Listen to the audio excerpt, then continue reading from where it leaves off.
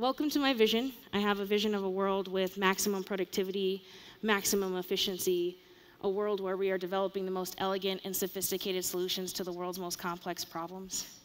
A vision of a world where we are tapping into one of the most underutilized resources on the planet. A vision that is only an idea of possibility without action from everyone that's sitting in this room. But I'm getting a little intense. I like to be casual if you couldn't tell. I want to introduce myself. I think it's important for you to understand me and who I am so that you can better understand the root of this blossoming vision.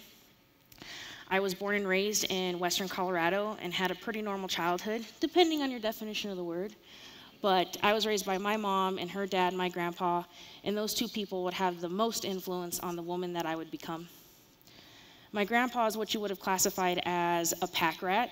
He would hoard everything mechanical, motors, lights, electronics, just a whole lot of everything. And everywhere that we lived, he would designate a spot for himself where he would take those things apart and put them back together. And he would put them back together better than they were before, because I got to throw away the extra pieces.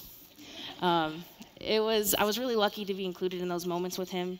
He taught me to be inquisitive and curious on how things worked in those moments. He also taught me about failure, how it was okay. And our moments of failure are our biggest opportunities to learn. I was just truly blessed to have had him in my life. And to balance that ruggedness and that toughness that my grandpa instilled in me are the things that my mom taught me and honestly continues to teach me. Thanks, Mom. She taught me to be elegant and just proud of my uniqueness. She taught me to always look for the beauty in the world and just be a strong woman. She taught me the other stuff too, how to cook and get that stain out of my favorite shirt, how to be caring and nurturing. Well, yeah, my brothers would question if I learned that last one, but I try. The most important thing that I learned when I was younger, though, was something that they both taught me, and that's about hard work. Day by day, they showed me the importance of putting 100% into my work, even if it's work that I don't like. When it's all said and done, my work ethic is the foundation to my success and my ability to work hard, the core of my professional reputation. I look back and I reflect on those values, and I carry them every single day. They made me unique, strong-headed, and gave me a drive to accomplish my goals. I'm kind of known for if I put my mind to something, I'm going to get it done. That can be a good thing and a bad thing, but it's proven to be a good thing at least 75% of the time. The other 25% of the time usually involve fire, and we can't get into that or my uneven eyebrows right now. But I reflect on how those values were just really critical in my youth, and I think about middle school. I went to an amazing middle school and had the opportunity to be mentored by some equally strong-minded women. My 8th grade science teacher is one of those women.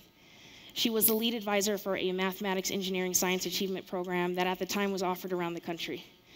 It was through her strong-headedness that she got me involved in that program.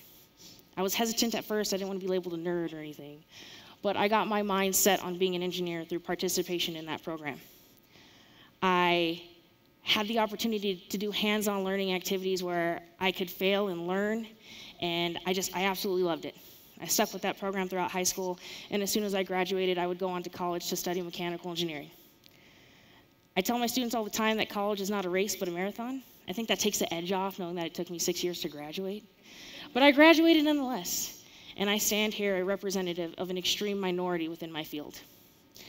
Reflecting on middle school, I think about that dreaded first day of school, where you have to stand up and introduce yourself to everyone and say something you did over the summer or something lame like that. And you would have to endure it with the same group of people you did it with last year, yet that never took the anxiety all the way away. I never really hated that moment.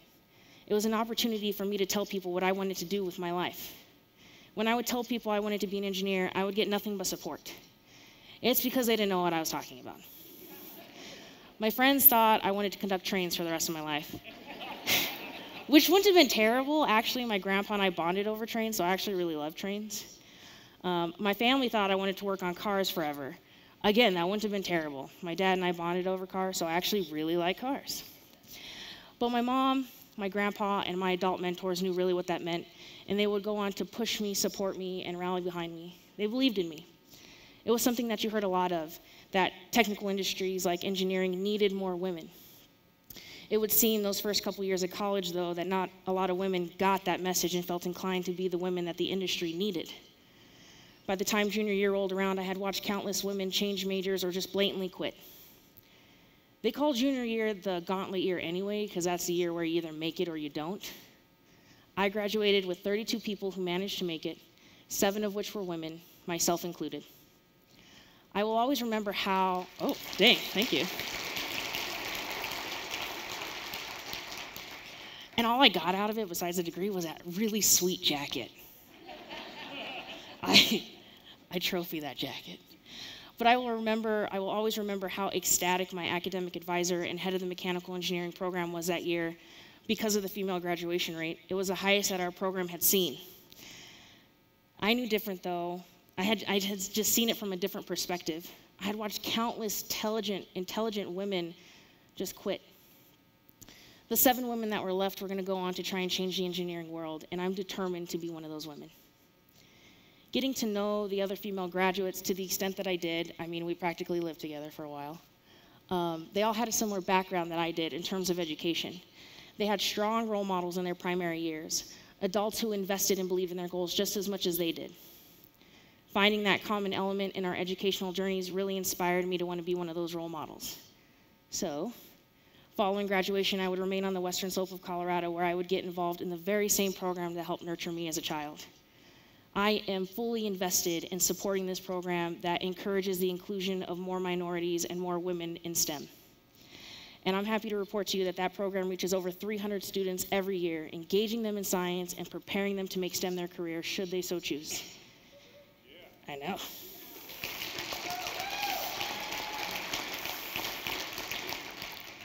And there are tons of programs like that that are popping up around the world. We're seeing high schools and career centers offer technically specific programs aimed at getting STEM in the hands of our children. My alma mater, in fact, recently boasted their highest freshman female enrollment in their mechanical engineering program at over 46%. I didn't know how else to say this when I was preparing this speech, but that's so badass. That's almost half women. And while that male to female ratio is optimistic on the collegiate level, there's still a chilling drop-off in the utilization of these women on the professional level. There are research studies out there that are collecting data reporting specifically on the retention of women in STEM.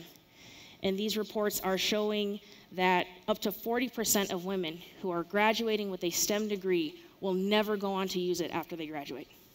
They will never go on to be a professional in their field of study. I remember finding that research when I was starting a women in engineering club on the college campus that I was attending at the time. And I was just blown away at the idea that there's women pouring blood, sweat, and tears into a degree that they're just never going to use.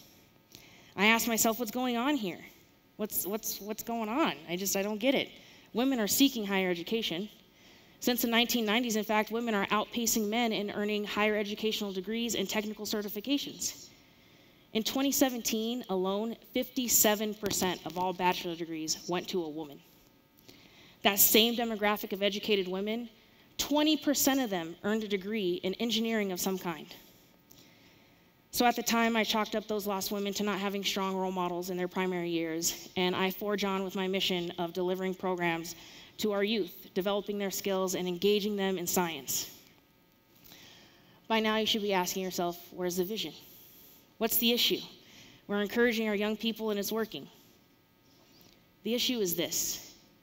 Those women that we're losing from industry, those strong women who went through the hurdles of educating themselves yet can't find a professional place, we're not losing them because they didn't have a strong role model. We're losing them because these technical industries have no place for us. Several months before I graduated college, I landed a technician job for this amazing company. And it was just intended to support me and my family as my grandpa battled cancer and I finished school.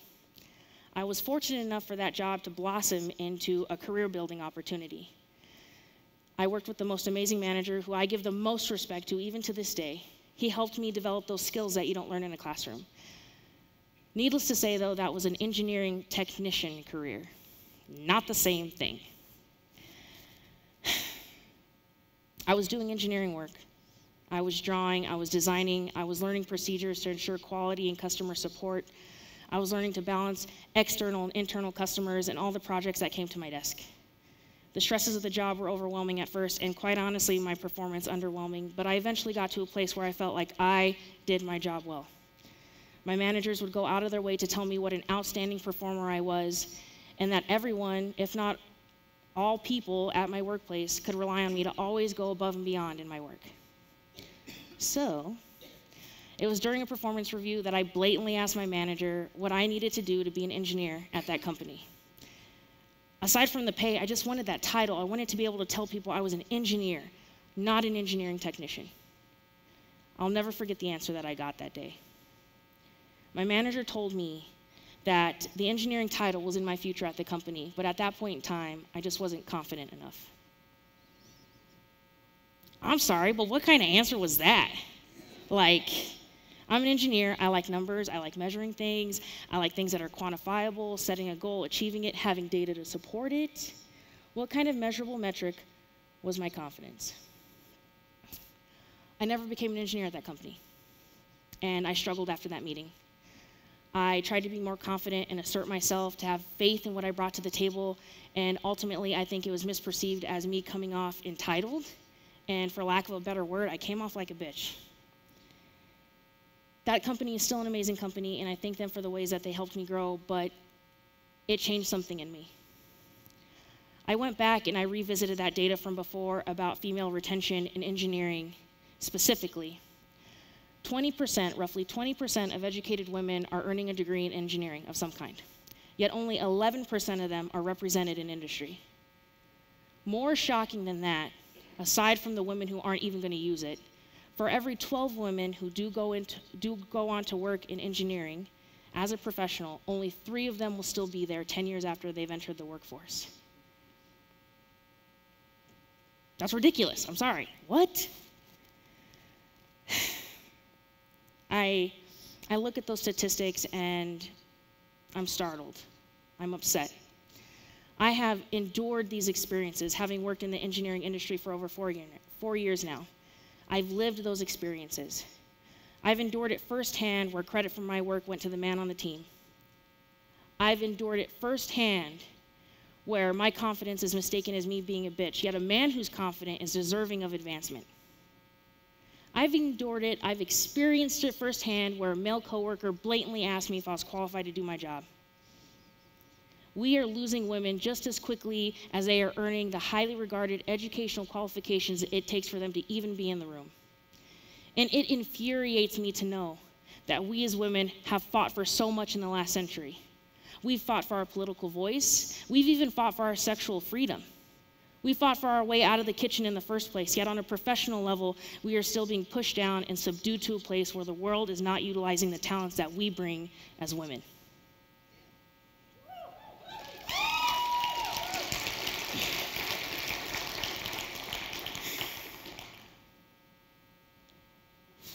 Sorry, it's emotional, man. It's emotional. Thank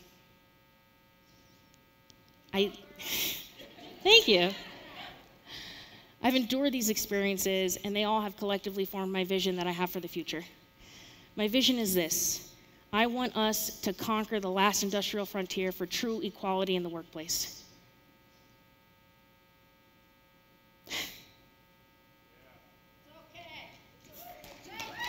I just want to do a good job. It's something I'm super passionate about. I often talk to people about this, and I relate it to racism. I don't know how else to relate it, with no intention of downplaying the severity or violence that often comes with racism, but in terms of its origin.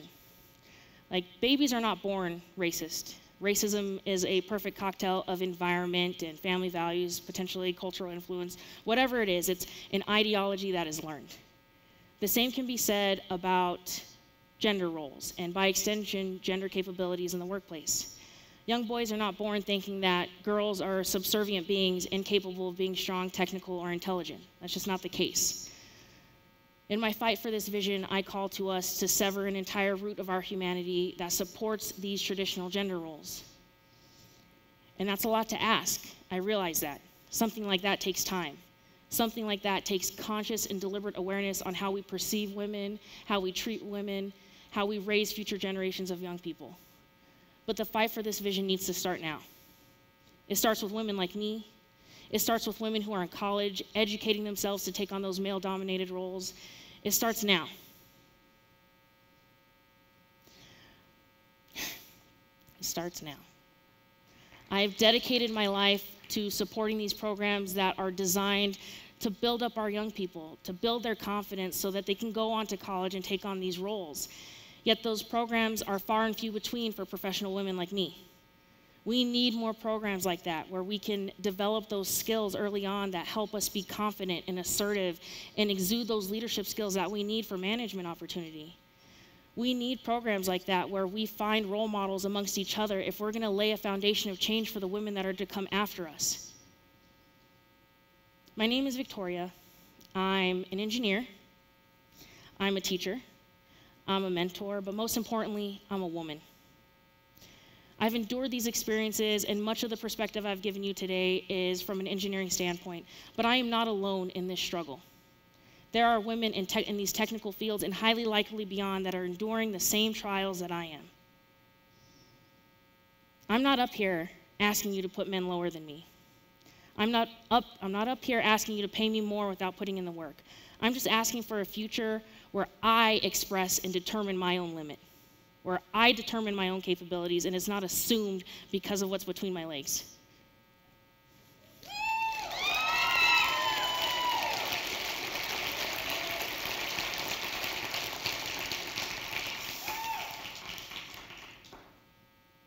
I call to action everyone in this room to join me in making this vision a reality. Give women a chance. Go into your workplace with an open mind. Do not look at them and determine their contribution. Do not determine their limits. Let them show you and let them decide. I hope you join me in making this vision a reality. Thank you.